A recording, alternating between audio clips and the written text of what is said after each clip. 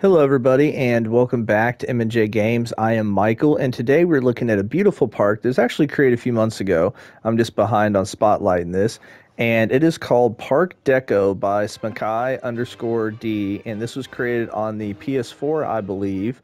And the description, which is a longer description, that says Park Deco, a European park simulated situated next to a lake and surrounded by a dense forest. Its ride selection includes 2018 Intamin Drop Tower, 2015 Intamin Family Launch, 2008 GCI Wooden Coaster, 2003 Intamin Mega, and a 2000 Giovanola Invert. The park has lots of large rock piles. These are all from construction and expansions to the park. Credit to MavsFan4 and Guitar Freak for the fonts. And it's kind of a hard name to pronounce for the ticket scanner. Thank you to Molo4 for Serpent's name and the other guy that named Iron Rocket. I didn't manage to put shoutouts in the park, so I'll include them here. Mr. Antonio, Jan, Iron Matty, Corvus, me, M&J Games, Dragonborn McQueen, Poops It Out, Planet Plipcam, Welfare, Nish 99, Nurchacho, Moomin, Scott Boogie Gaming, Night Owl, Tall Guy Gaming. So this was actually, trying to see the date when it was uploaded. It was uploaded in September, so I'm actually a little bit behind on this, as I said, spotlighting it, but it's all good. Still a really, really beautiful park, and so as you can kind of see the kind of overview shot of everything here, and I mean, it looks beautiful. So what we're actually going to do is I've never done this before, we're going to let the time run as normal. And just kind of see how the park looks at different times of the day. So let's go ahead and get started in the hotel area.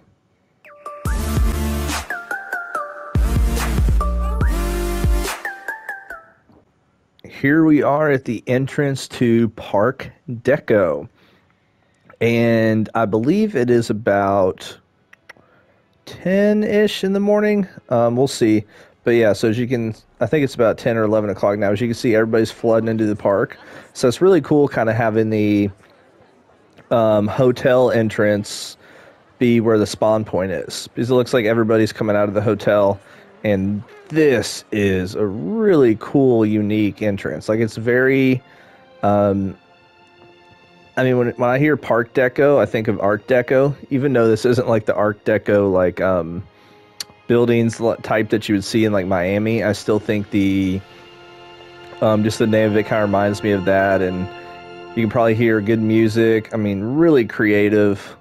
So I think these are the turnstiles that he gave credit to a different creator for, but this is really beautiful, really, really beautiful.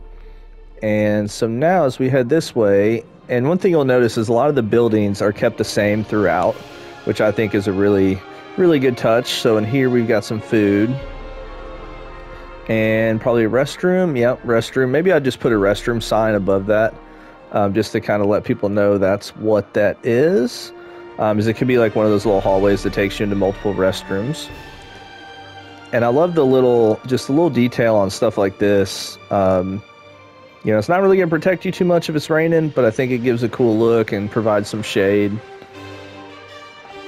And also interesting using the corrugated roof with these pieces and kind of mixing some different pieces together. So I think that looks good. I mean, it's one of those you wouldn't really notice that's different building pieces kind of looking from afar. But this is really nice. Once again, nice covering. And where do we want to go first? Do we want to go to, I think that was the Intamin, or do we want to go to GCI? Let's go Intamin.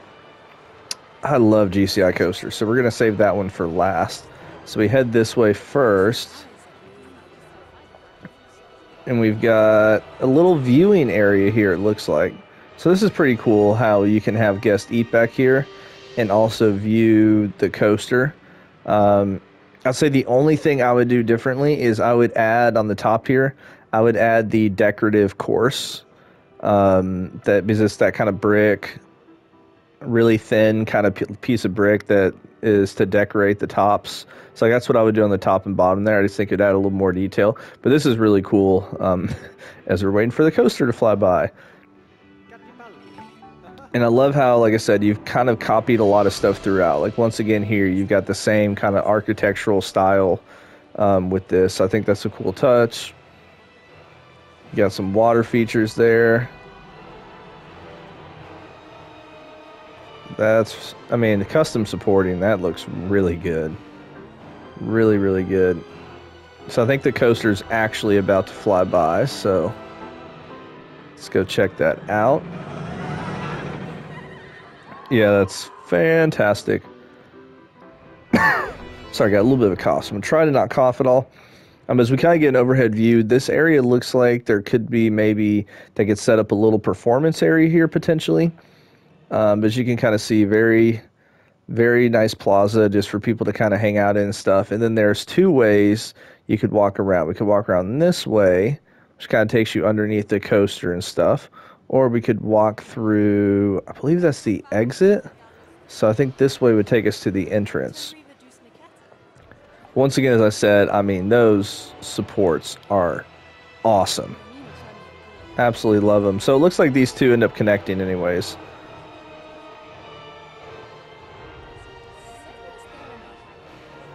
And you know me, I love the fences up, the chain link fence.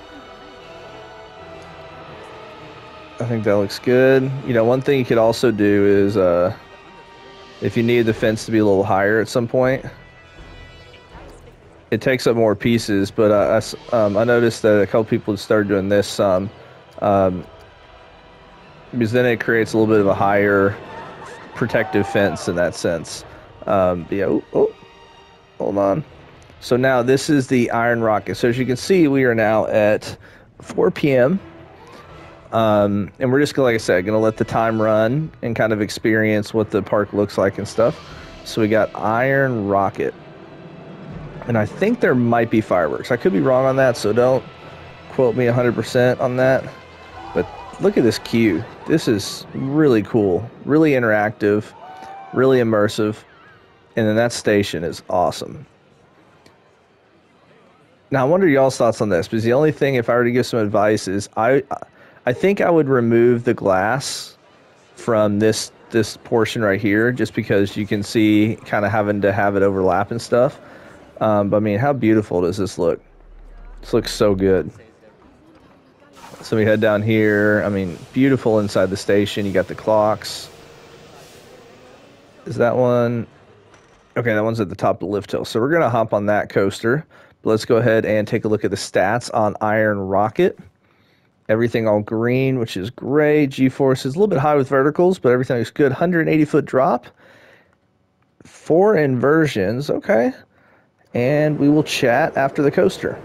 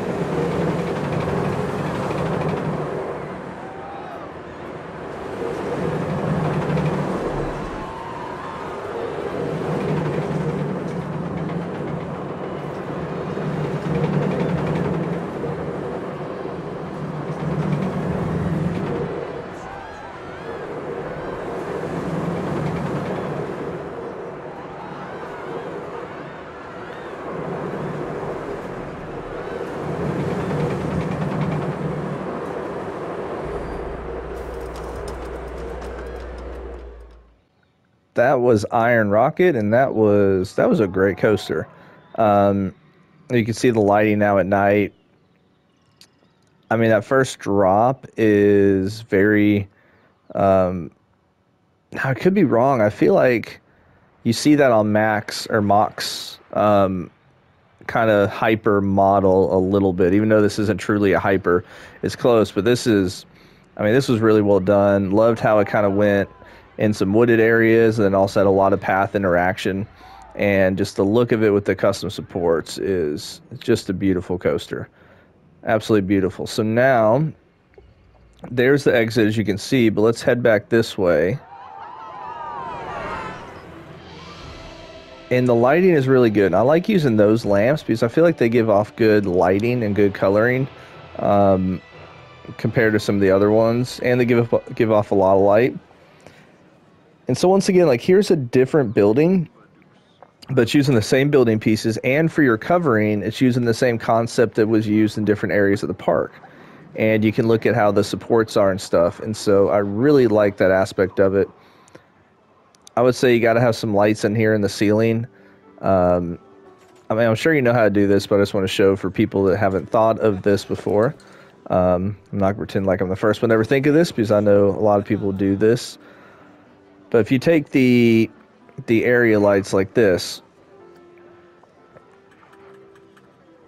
and now if you notice, this is really bright, right? Like it's really bright how it is. So if you take it like this, and let's say go here, up a little bit more. There we go. So now it looks like recessed lighting a bit. And so then you would just change this, and I usually go closer to gray like that. And then you put the light in there, and it gives it a little bit of a recessed lighting. So now at night, you're going to have that light. Now, sometimes those lights can still be a little bit too bright, but I think it gives, you know, for us not having a great option in the game without TMTK, I think that gives it a good option. So now we can see the sun rising. Beautiful, beautiful day at the park here. I'm trying to remember. I think it said this is Vekoma motorbike, I believe. And so once again, good path interaction right here, as that's the first launch. Is this one launches or two launches? Well, I guess we'll see in a second, won't we? Once again, continuing the same pattern, and I love how the coaster kind of goes through part of it. So you can see that it's been adapted to its surroundings in a sense. And once again, we got the so this is called Surf. I mean, I kind of like how that looks from behind a little bit, just because it looks chaotic in the sense that it was meant to be like that. So I think that looks really good. So you got Surf. Yeah, I mean, just continuing the same style. Even the station has this style, which is really, really cool. So now, before this train leaves so we can hop on it, as we can kind of see the general layout. So, actually, it might have two launches. Yeah, it has two launches. This is actually called Surfer. So if we look at these stats, you know, hard to get a ride like this completely green. But G-forces look great. Of course, no inversions. And you know what I just noticed on that last coaster? It doesn't actually have any inversions, but they gave it 4 inversions because I think some of the turns were over 90 degrees. But that's beside the point now. We'll talk to you after the coaster.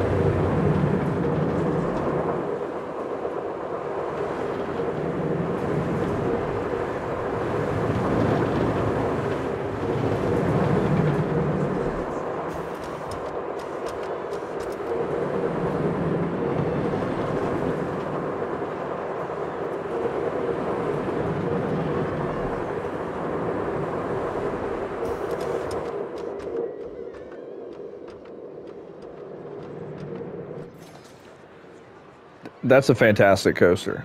I really enjoy that. I haven't been on one of these models in real life, as you know, the ride like Hagrid's and some of those stuff looks really good. But this is, I think it's really well done. I like where you've got the launches. I like how the guests can walk right past it. I also like how this launch is so close to the water. Like, I think that gives it a really cool look. It almost feels like you're surfing, as it's called Surfer. So I think that's really cool touch. Also, it looks like, you know, I might need to look at the thing again, because from the track, it doesn't look like it was meant to be Vekoma. So I wonder, I'll look at this more on the next coaster on my phone.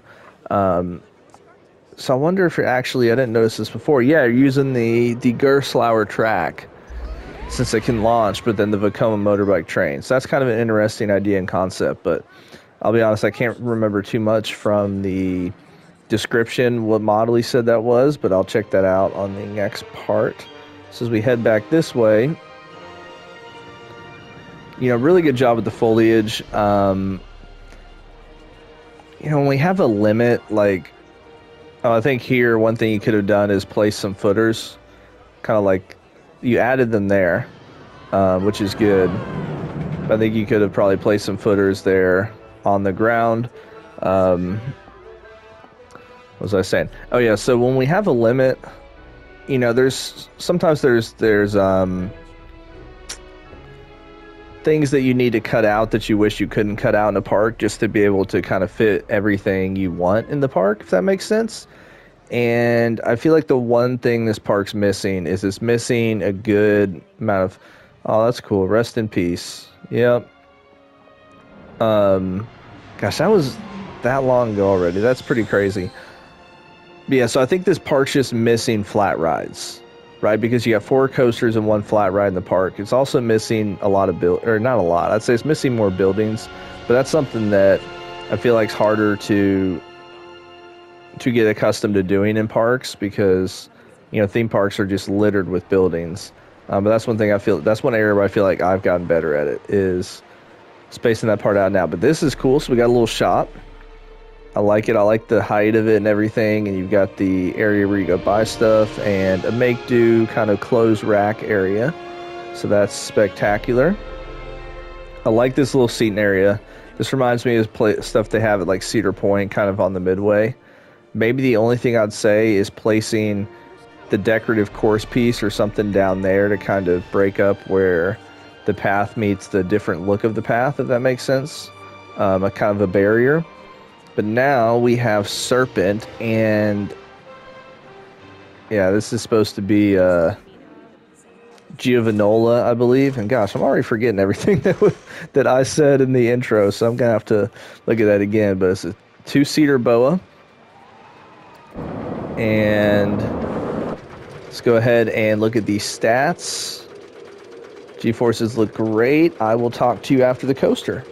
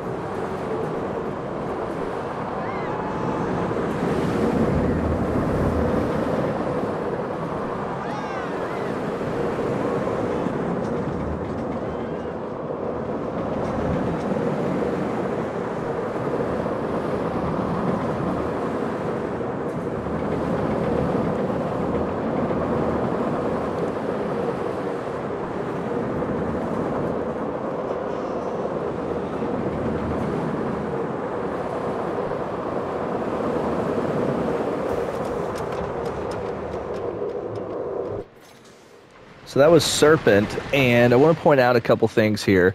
And so I was right, this was Giovanola. This was actually an Intamin family launch, so that's why using the different track instead of the Vekoma looking track. But one thing I want to point out here that's awesome is that part right there.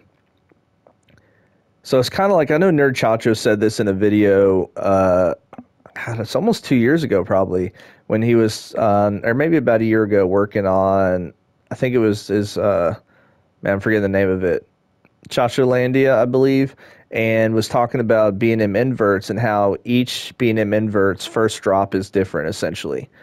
And, B&M came out of Giovanola, like a couple of guys left Giovanola to start B&M, and one thing you notice about their zero-G rolls is a lot of them look a lot like this. And most of us who play this game, me included, don't really do these zero G rolls properly because they're really tough to do, and they look different on almost every coaster, but especially on ones like this that aren't that tall, they really flatten out before you start the turn. And I'm guessing it just has something to do with the forces. Like, if you haven't really noticed it, or if you're wondering what I'm talking about, just get on Google and type in like Banshee zero G roll or one of those, because especially the one at Banshee, because it's so high off the ground, you can tell it's got a very kind of different shaping to it. And so I think you did a really good job with that right there. And yeah, I just think you did an absolutely wonderful job. And so now we've got the GCI Wooden Coaster. Which GCI might be pretty quickly becoming one of my favorite models or manufacturers. But that's really cool. I think that's a beautiful view. Park Deco. That is awesome. And you see the coaster in the background. Mr. Wood. All right. Not going to make a comment about that. Man, everybody loves this coaster. This is, once again, another good interactive queue. And once again, using the same style of covering throughout the park.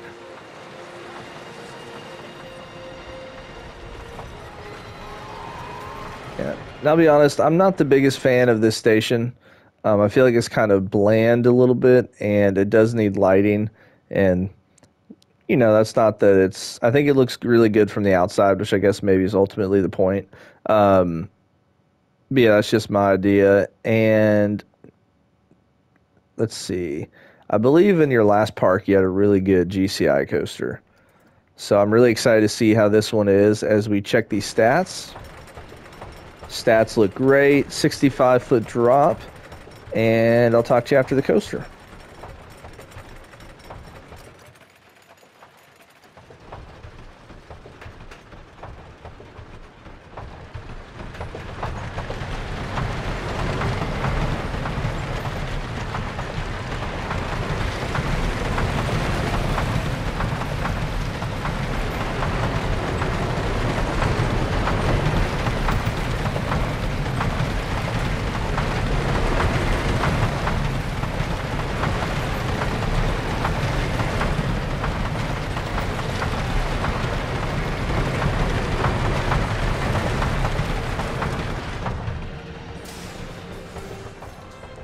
So that was Mr. Wood, and I mean, it's a fantastic coaster.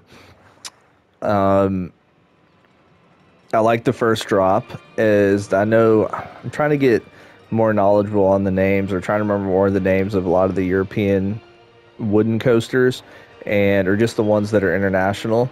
And I know there are a few at least that have that first style of drop, and so I think that's a cool. Like, I think there's one at Europa Park. I can't remember the name of it, but yeah, this is. I mean, I think the layout's great. It's got good airtime. It's one of those that if you ride, you probably would be like, this thing only goes 50-something miles per hour, or 40-something, whatever it was. Like, it probably seems a lot faster than it is. Like, take Mystic Timbers, for example. That thing only goes 58 miles per hour. It feels like it goes like 80. Like, it doesn't feel like it only goes 58 miles per hour, at least in my opinion. So that was really good. Once again, I said I like this view. I think having that kind of little water feature area is really nice.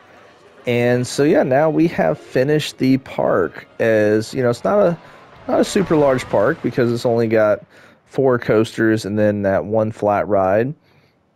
Let's see if we go look at the flat ride here, and we didn't really look at the covering, but this kind of ride skin's really cool, as I know that's not easy to do. I just wish these. Oh, that's, so you used Ivy. Okay, so that's a cool thing. So you used Ivy. The issue with the Ivy is it's like 2-dimensional, which is really, really weird. Like, it's one of the only pieces in the game that's like that.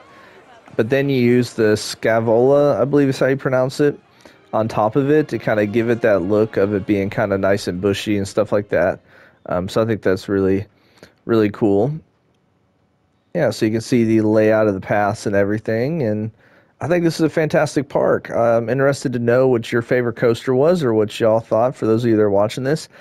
I think if I were to rank my coasters, probably would have to go one and then probably two, three, and then four. And the reason I do that is I think both of these had just a few moments where it rattled just a bit. So I feel like if that was real life and it had a little bit of a rattle, it might take away from it just a bit. But I think this launch coaster was fantastic. Like, it's definitely not as thrilling as that Intamin Mega Coaster, but I think they are all amazing coasters. So like, if this is a park you make and this is your worst coaster, I mean that means it's a fantastic coaster lineup. So yeah, I really, really enjoyed this, and as you can see, a good way to use a lot of the map. And you did this on your last park as well, kind of creating this lake around it. And so I think this is really, really cool. So thank you guys so much for watching. So make sure to check the links below, as I've got a link to the previous park by the same creator that I checked out. And I've got the link to where you can download this on the Frontier Workshop as well. So thank you guys so much for watching, and hope you have a wonderful rest of your day. Talk to you later.